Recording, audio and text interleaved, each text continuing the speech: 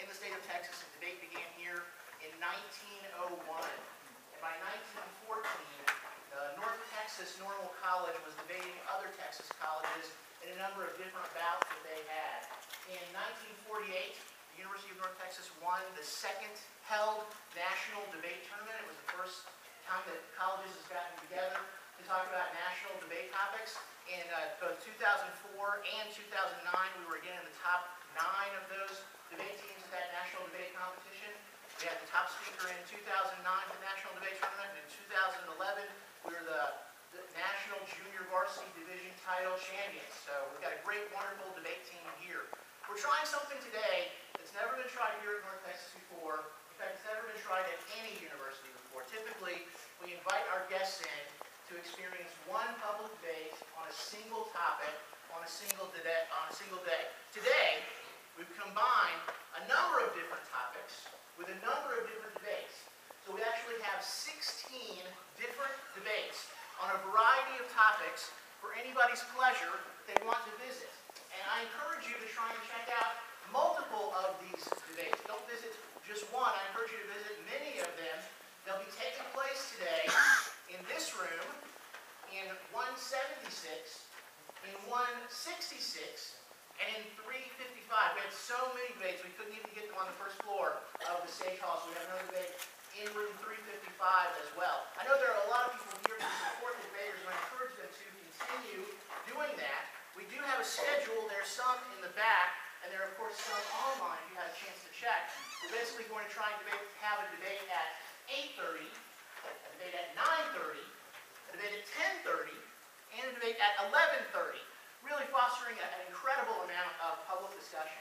And in that vein of public discussion, I would note that the University of North Texas also has an incredible stance in a number of political decisions and political topics that we have had about. We have a number of political debates that happen here on campus, and a number of wonderful representatives and politicians have come from the University of North Texas. And we are honored today to have a wonderful North Texas alumnus here with us. Would you please join me in welcoming Congressman Dr. Michael Burgess.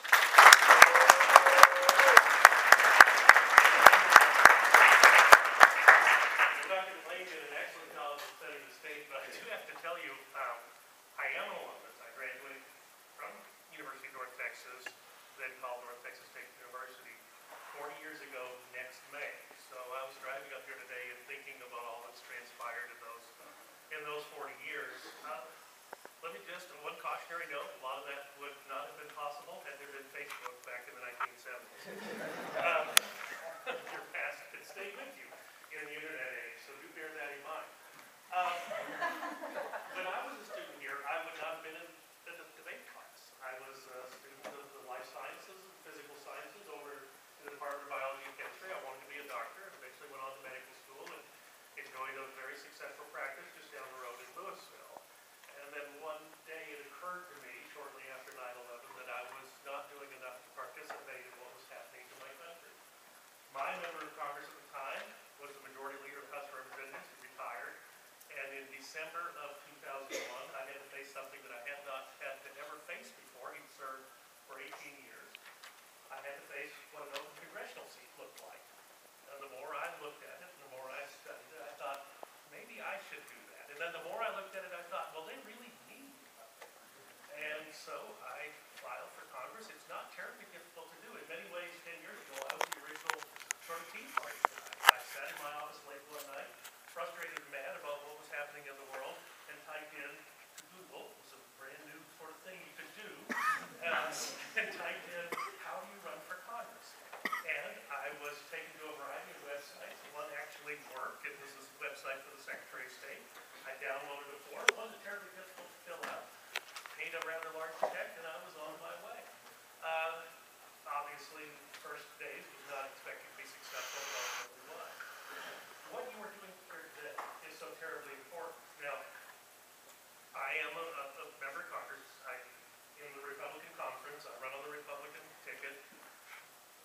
But the other night, I was watching Rachel Maddow. I don't want to shock you, but in the evenings when I'm in my office, when everyone goes, I usually have the television on CNN or MSNBC because I need to see what the talking points for the other side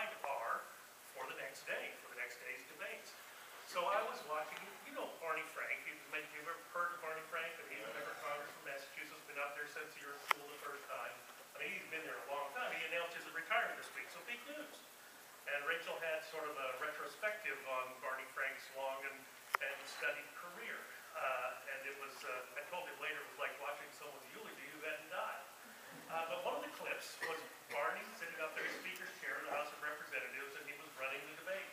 And apparently I was on the Republican side at the Republican table, and there was someone else on the Democratic side. There had been one of the Republican members. It was 2007, we had just lost the majority. We were in the minority. We no longer controlled the floor. And the House was pretty frustrating to a lot of us. And one of the members from North Carolina had been down there pestering Mr. Frank with parliamentary inquiries every time he tried to move the debate along. So Barney's in the chair, and he said, "One more time, I'm going to recognize the gentleman from Texas, Mr. Burgess, if he can find anyone who can articulate a coherent debate on his side." So it just underscores how important it is for you to be able to do this. What was yesterday? When you look at the papers yesterday, was it the day that we finally brought it back to this recession? The employment numbers were up, stock market, best week in 3 or 4 years. Was it finally the day that we turned the corner? Or was it the day that more people than ever dropped out of looking for a job and gave the employment numbers a false boost? Was it the day that the troops came home from Iraq? I don't know, you see the headline this morning in the Dallas Morning News where the Al-Fal Palace in, just outside of Baghdad, completely blank, no men and equipment around. I've been there before when things were there was a lot more going on. But this is a big day. The last American troops are leaving Baghdad with their head held high. This is a big deal. Or is it the day that Afghanistan continues to be a drain on our economy, on our workforce, on young men and women who have to go over there and serve? Is it a day where the situation in Pakistan became even more dangerous because of some of the activities there? Here's the deal. It's like a Dickens novel. It's either the best of times or the worst of times. And here's the good news. You guys get to frame that discussion. Long after I'm gone, the problems that have either been postponed or created by the generation of leaders that is there now, you guys are either going to get to revel in their success or clean up their mess. But the important thing is, like Mr. Frank said, if you have anyone coherently who can articulate a coherent argument on your side, you may just win the day. So what you're doing here today is very important. Dr. Lain, kudos to you for bringing everyone together and running Debate-A-Palooza one more time. Eric Witt is on my staff. He has brought copies of the United States Constitution. If anyone would like one, please feel free to take one. And then just one tiny commercial. My representational office, of course, has internship slots available. And we do have a number of UND interns who have been through our offices, both in Louisville, Fort Worth, as well as Washington, D.C. If you're interested, on the website there is information on how to apply. The University of North Texas actually provides a very good deal for its students who would be interested in an internship. And as I understand it, you not only get to go and witness things in the seat of power, you also get credit for that college year or that semester, which is extremely important as well. I never knew things like that were available, to be perfectly honest. But it is an opportunity to see up close and personal how things are done.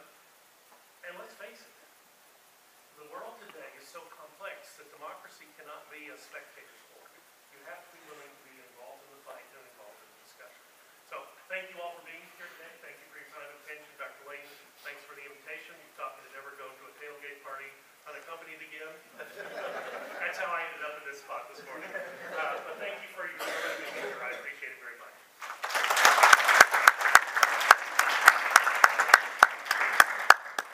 Great representative of Texas, a great representative of the University of North Texas, Dr. Michael Burgess. Without much further delay, I know we have a number of different rooms to get to make sure that we can carry our debates off. I have just these few words of encouragement. Debate with confidence, debate with zeal, debate with ethics, and debate your hearts out.